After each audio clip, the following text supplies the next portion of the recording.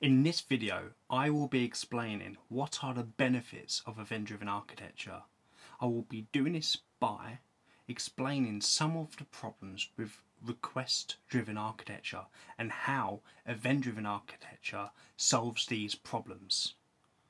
And I will be doing this by going through the following example where we have a website, an online shop, which for collecting customers' payments it uses Stripe, the payment processing platform. It has a payment page within the checkout process.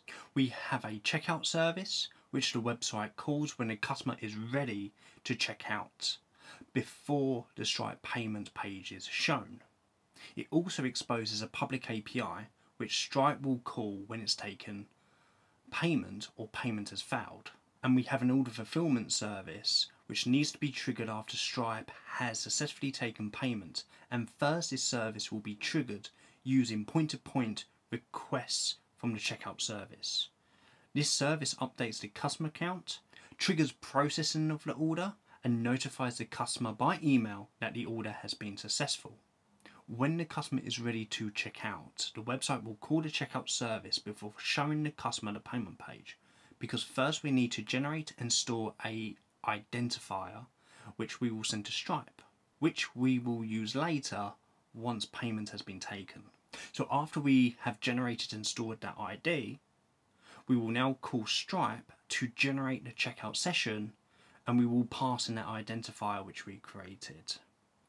And Stripe will return with its checkout session ID, which we will return to the website and show the customer the payment page. So now the customer fills in the form with their payment details, and we call Stripe to complete the payment, passing in the Stripe checkout session ID which we got from Stripe. And then once Stripe has taken payment, it will use a webhook to notify the checkout service that payment was successful. And now the checkout service will now request the order fulfillment service via point-to-point communication to fulfill the order and notify the customer. And once the service has completed fulfilling the order, the checkout service will notify Stripe that it has handled the request, and Stripe will notify the customer.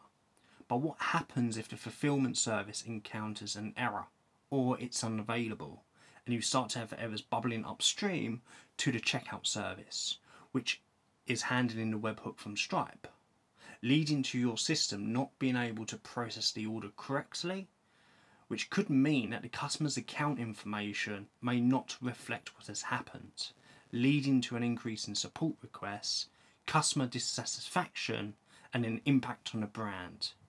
But with that in mind, how can you make your system more resilient? And this is where we can utilize event-driven architecture and use event notifications. And now we are going to introduce, in this example, a messaging platform, an event bus, where the checkout service will publish messages to when it receives the event from Stripe.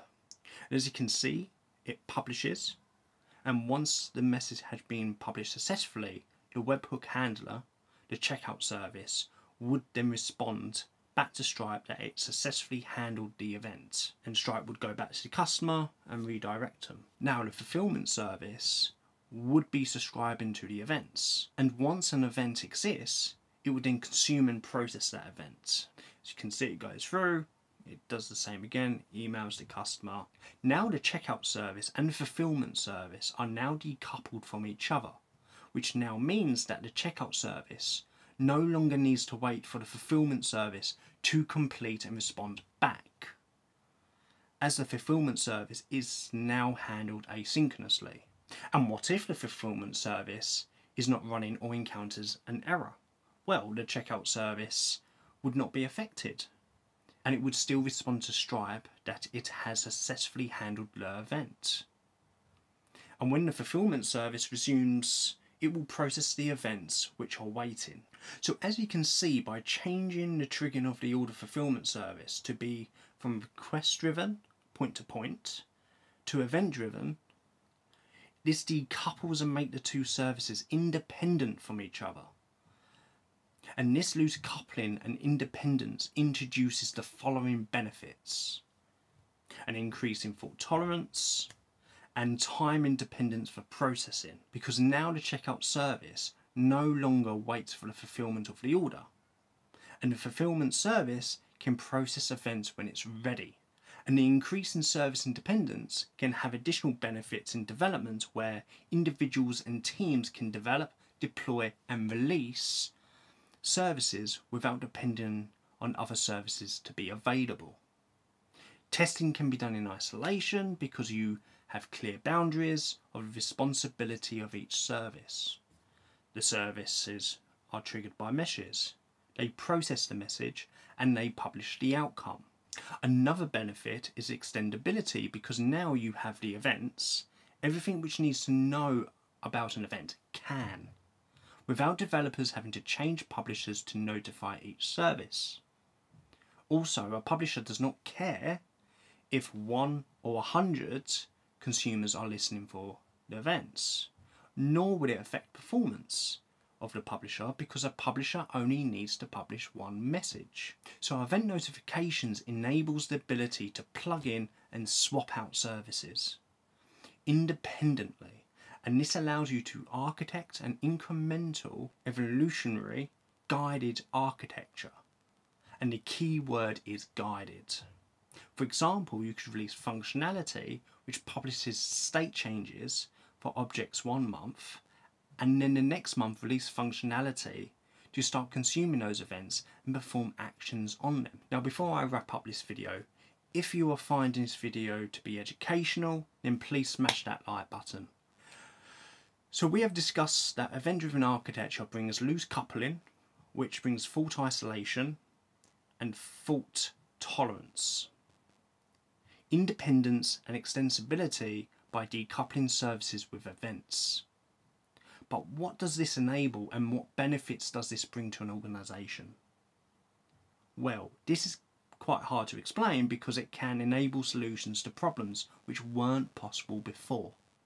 For example, you can break apart monolithic services into smaller services like microservices, or like cell-based architecture into functions, to enable quicker development and scalable development.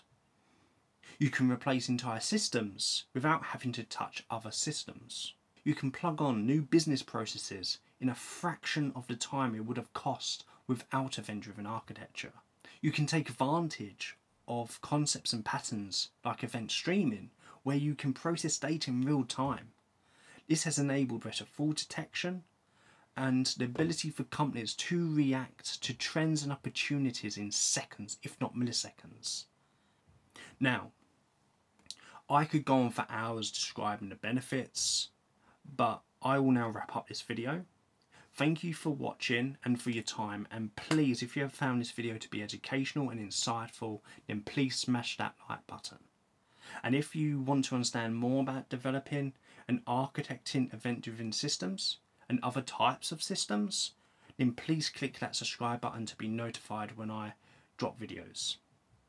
And please check out my last video where I described what were the differences in event-driven architecture regarding commands and events. Okay, thank you and goodbye.